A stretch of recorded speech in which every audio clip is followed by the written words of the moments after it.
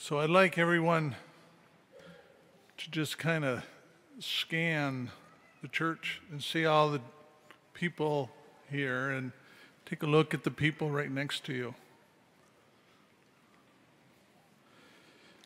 So, I don't know about you, but I like to watch people. And with this wall, I like to watch people up close and personal.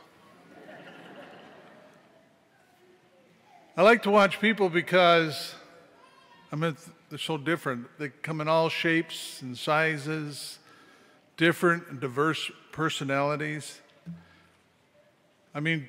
No two of us are just alike. And that's a good thing. And what a relief it is to know that I don't need to try to be like the person next to me, or to try and be someone who I am not. Because God created us to be who we are. In Psalm 139, we read how God formed our inward parts and how he knitted us in our mother's womb. And so we praise him because we are fearfully and wonderfully made. And so in our second reading, St. Paul, he tells us that each of us is given individually different spiritual gifts by God. So why is that so important for us to know?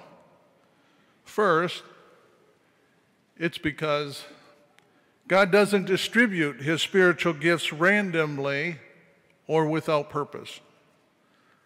So God didn't say one day, let us give some person number 3,004,025 the spiritual gift of wisdom. Not at all. Because God is a personal God, he intentionally distributes his gifts to us by name. Second, God gives us spiritual gifts not only to build up the church and to serve others, but so that we might know joy. So we heard in the gospel acclamation, God has called us through the gospel to possess the glory of our Lord Jesus Christ. God wants us to possess his glory. God wants us to know his joy.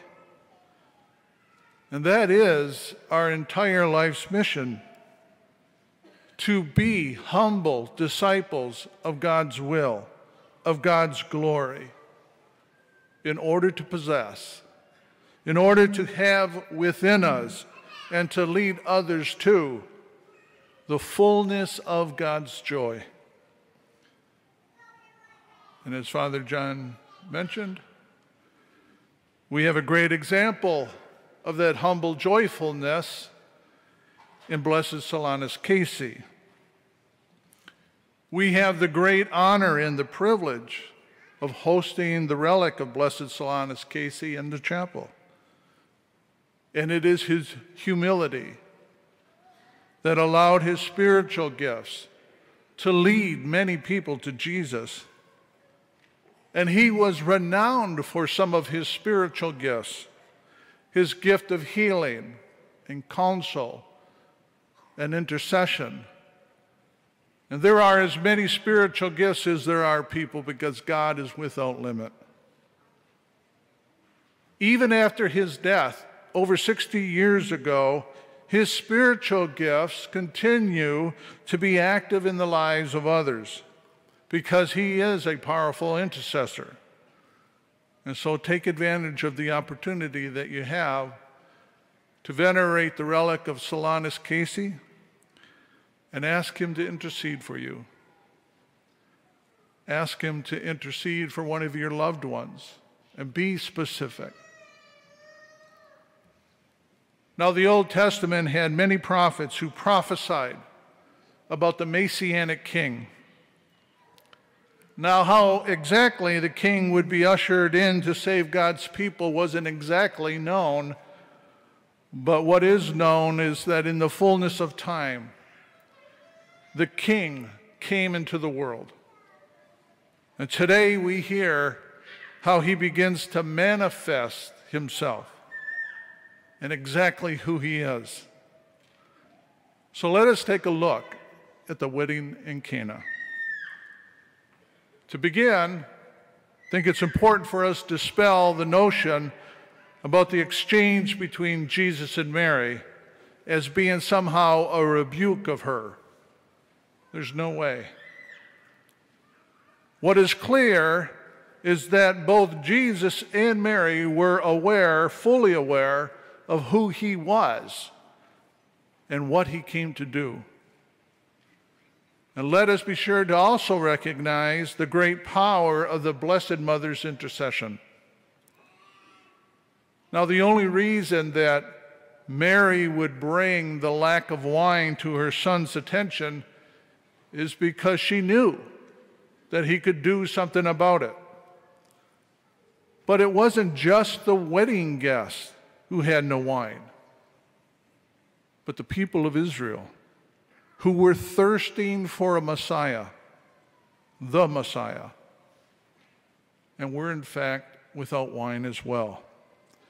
And now her son, the long-awaited Messiah, would begin to manifest himself as the true bridegroom to all of the world, and to begin his journey toward Calvary for the good of his bride, the people of God. Some of you may know that our liturgical readings come from the New American Bible Translation. And in the translations, we read how Mary and Jesus are invited to a wedding. And so we traditionally refer to that passage as the wedding in Cana. However, that translation, the translation that I use, and incidentally, I'm told that that translation, the Revised Standard Version, is the translation that St. John Paul II used or preferred, and he considered it to be the most accurate. I know I heard that somewhere. In it, it doesn't say that Jesus was invited to the wedding. It says that Jesus was invited to their marriage. You can see that the difference is significant. A couple can expend all kinds of efforts trying to find the most picture-perfect church for their wedding day and never invite Jesus to their marriage. But there are also many couples who see the moment of consent. It's not just saying yes to each other, but saying yes to having Jesus as their center, as the very foundation of their marriage. Now, we never hear anything more about this young couple in Cana. But what we do know is that when a couple prayerfully and intentionally invites Jesus to their marriage, Jesus manifests himself in the most unexpected and glorious ways. That's true in every area of life, whether we're married or not. When we invite Jesus into our life as our center, as our foundation, he will manifest himself, and we will encounter him as our Lord and our Savior. But Jesus and his mother, they won't force themselves into our lives. They have to be invited. And there is no area of our life that can be considered to be sort of out of bounds or off limits, because Jesus is either master of our whole life or he's not master of any of it. Now, while we are all created as unique individuals, each of us very different from the other, There's not a single one of us here today that was created in an image and a likeness other than that of God. And the God who created us and the God who loves us wants us to possess his glory. He wants us to know his joy. And St. Paul, in his letter to the Corinthians, he tells us how to do that. He says, so whether you eat or drink, or whatever you do, do it all for the glory of God. So let us be like that young couple in Cana. And let us invite Jesus into our marriages. Invite Jesus into our homes, into our work, and most of all, into our entire life.